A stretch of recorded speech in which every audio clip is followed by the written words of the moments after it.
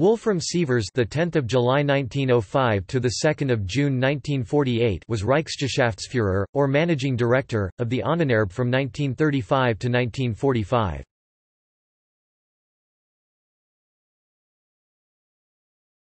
Topic: Early life. Sievers was born in 1905 in Hildesheim in the province of Hanover, now in Lower Saxony, the son of a Protestant church musician. It is reported that he was musically gifted, that he played the harpsichord, organ, and piano, and loved German Baroque music.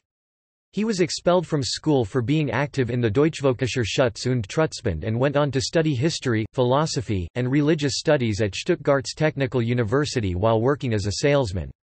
A member of the Bundische Jugend, he became active in the Artemannengesellschaft, Artaman League, a nationalist back to the land movement.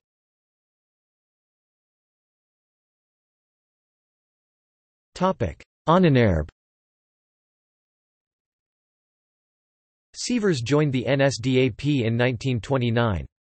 In 1933 he headed the Externstein Stiftung, Externstein Foundation, which had been founded by Heinrich Himmler to study the Externstein in the Teutoburger Wald.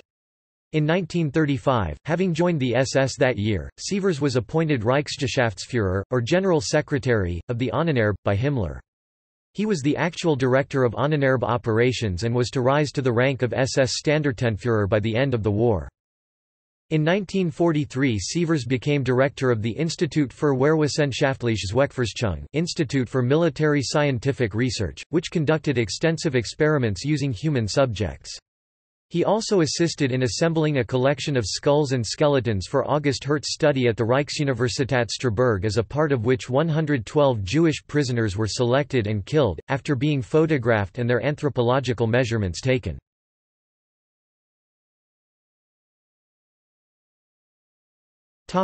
Trial and execution. Sievers was tried during the Doctors' trial at Nuremberg following the end of World War II, where he was dubbed the Nazi Bluebeard by journalist William L. Shirer because of his thick, ink-black beard. The Institute for Military Scientific Research had been set up as part of the Ahnenerbe, and the prosecution at Nuremberg laid the responsibility for the experiments on humans which had been conducted under its auspices on the Ahnenerbe.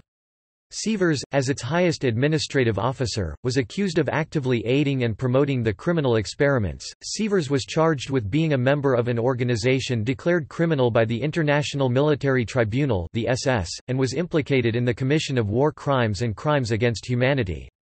In his defense, he alleged that as early as 1933, he had been a member of an anti-Nazi resistance movement which planned to assassinate Hitler and Himmler, and that he had obtained his appointment as manager of the Ahnenerbe so as to get close to Himmler and observe his movements.